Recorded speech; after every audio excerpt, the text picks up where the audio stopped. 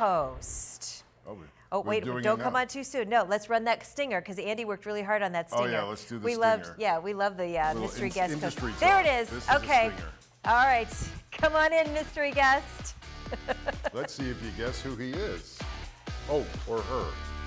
Oh, you're giving it away, John. You're making it too easy. Yeah, welcome. Yes. This is Dr. Brett Johnson, PhD at Mercyhurst Theater Program, also the artistic director at MIAC. Yes. And we've talked many, many times over the years. You come in to promote a lot of shows and things that are happening at Mercyhurst. So I thought you'd be a perfect fill-in coho guest for us today. Yeah, it's good for you because you're a big theater fan. I love it. And I do like theater too. I mean, I like theater quite a bit, so it's all good. Yeah. So how long have you been at Mercyhurst? I'm starting my 12th year. Which is hard to believe. I know. We're just talking about this. Time flies, doesn't it? I know, yeah. So you put together all those great shows, the live acts that come to MIAC. Yes. Talk a little bit about how long it takes you to do that. Oh gosh, months. Yeah. Well, it depends on the artist, right? Some people will book 2, 3, 4 months in advance. Other people, I'm looking 18 to 24 months out. Right. Especially the international touring acts. But we bring world-class performing artists here to Erie, Pennsylvania. And it's not what I expected to do when I came to Mercyhurst.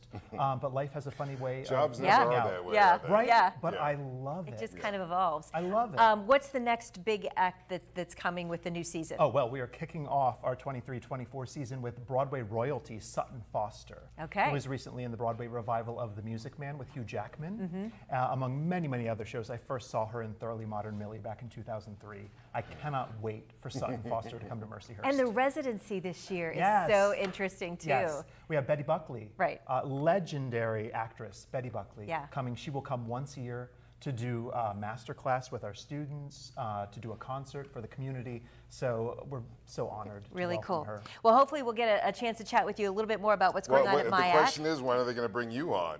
I'm not that big. I'm not that big a deal. I have been there. Yes, I went there to do a little bit with Martin Short, and he was just too tired. He just we wasn't that interested.